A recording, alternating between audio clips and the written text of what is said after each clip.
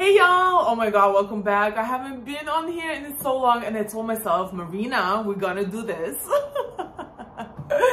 Like, what the hell, we've been more consistent and stuff, but honestly I have so much going on in my life that I'm like, oh my god, how do I even keep up? Like, where do I start? What do I even tell? It's so much, and I haven't even given you guys a tour of my new apartment yet. But anyway, so by the way, you see it's been a few months since I colored my hair, and I love it.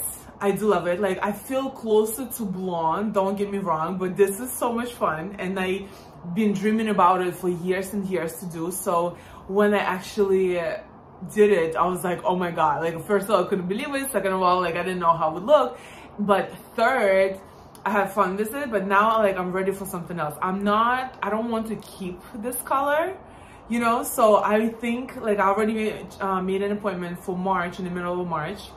And I want to see how can we, like, transition, because first of all, I don't want to go all the way back blonde because I still kind of didn't get enough of this, like, you know? But at the same time, like, I don't want to keep being red, because it's like, first of all, it's like, it's actually more maintenance than blonde hair, because when I do blondes, I usually do highlights. This one, I color the whole head.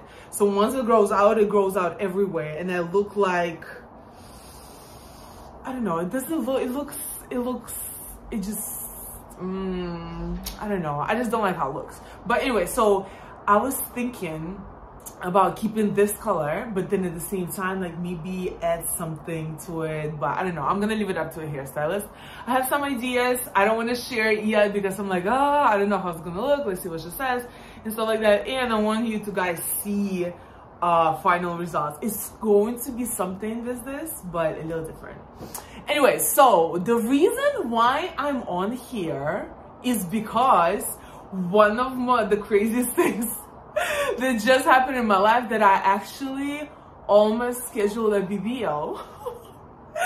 I actually scheduled it, I actually paid for it, but I canceled it last minute. Oh my god, let me tell you guys the story. So, you know how I've been, first of all, let me show you my body. No, actually, let me give you a story. Sorry, I'm like, where do I start? Okay, so I've been working out for so long. So first of all, I came from a country where people don't find, like, curves too attractive. They're leaning toward skinnier type of girls. And so I was always trying to, you know, I was always, like, being skinny, always trying, like, you know, running and doing all my exercises, but mostly cardio. So when I came here and I saw all these beautiful curves on girls, I'm like, okay, how do I get them? And then that's when, like, my obsession with gym began, and I was able to sculpt my body the way I want to, right? Well, big booty. Okay, let me guys show you. Hold on. So this is my body right now. You see, I built it in the gym. Okay,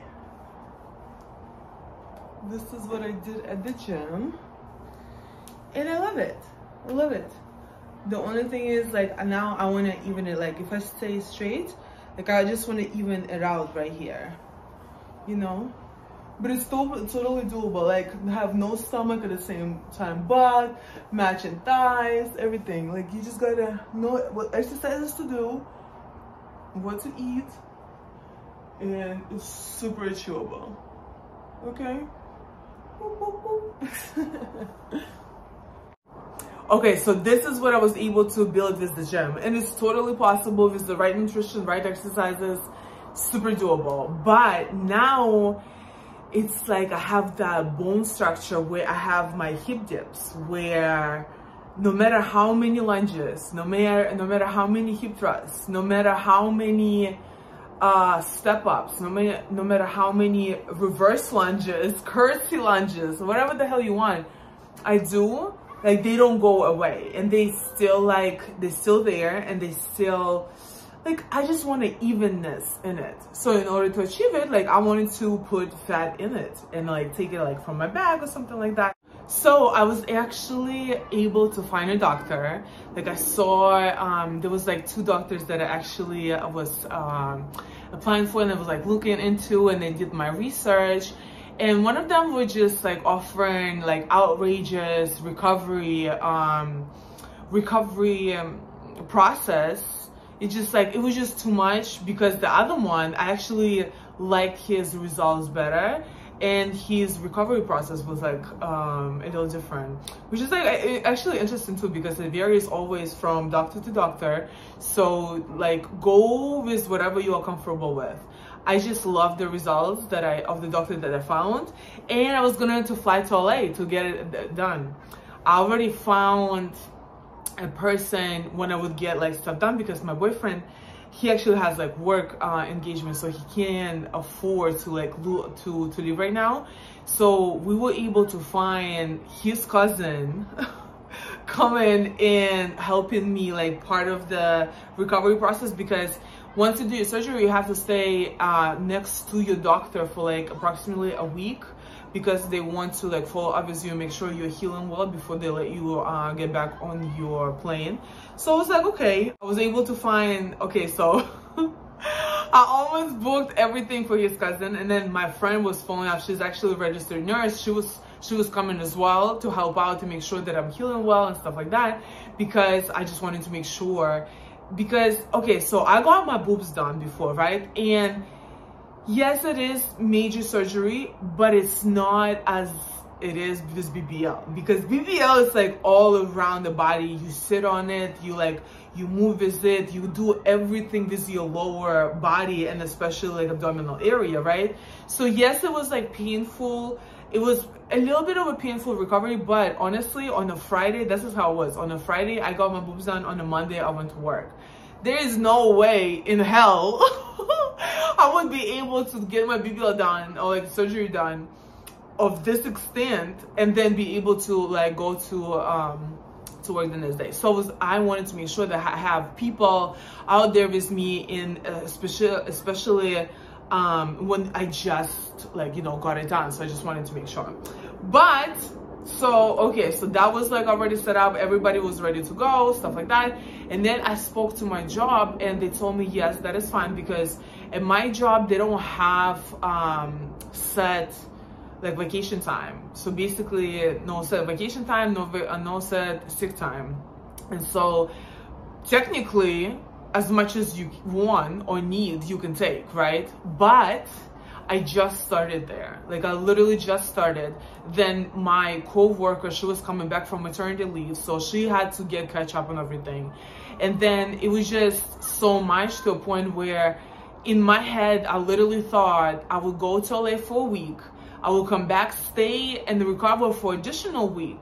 And then I would be able to go back full on. But you're not able to sit, in reality, in the recovery process, you're not allowed to sit on your butt for at least 6 weeks, right? So imagine me out of the surgery, out of extensive surgery, standing up all day. That's even more pressure on your legs, and you just touched your, you know, your bottom half. So obviously, like, there's so much pressure already on your legs and stuff.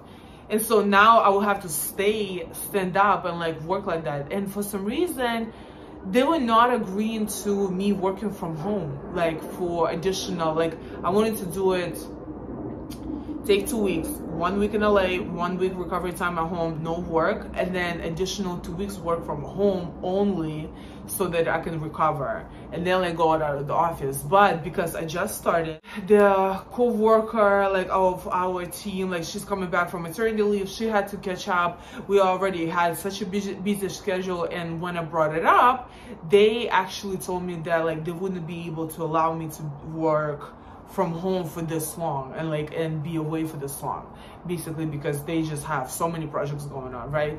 So, and yeah, and then my boyfriend, he already like started his school, his job, and he just started doing, working on his own goals. So it would be so hard, like if, let's say, if I, come back from LA and like recover at home, it would be like really hard for him to keep up with, like let's say I need something and he's like, oh, he has to do it, he has to make sure that he owns his own goals on track. He has to make sure that his own stuff is on track, which is completely understandable.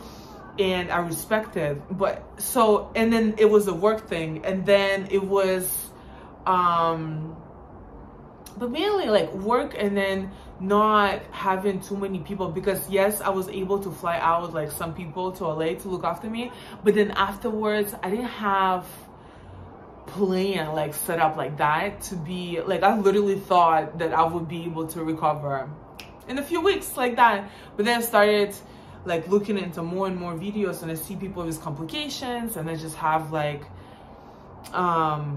little problems like with like my legs and like and stuff like that. So it would be, I would have like a longer recovery than possible. It's you know, nothing wrong with doing it, like, you know, anybody. Wait. Sorry guys, I was just trying to say that nothing wrong with doing it. Like, I actually wanted to do it for me, and I wanted to do it because I just like, there is nothing I could do that would work this freaking hip dips. You know, I think it was like so many factors at the same time. Like, I really wanted to get it done, but at the same time, it was just too many no's. And plus, like, the work situation, I really didn't want to go back to work and then stand like, you know, a whole day on my legs while I need to recover properly. And because it was just too many no's, like, it was like too many, like, from too many sides. And I was like, you know what? I think it's not a good time. And I literally canceled it. Last minute, I literally canceled it, and they didn't return me a deposit. So anytime like I want to go back, I can.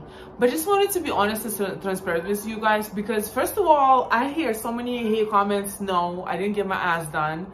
I might, but no. I worked hard for it. I work hard. I eat a lot. Don't get me wrong. I eat a lot.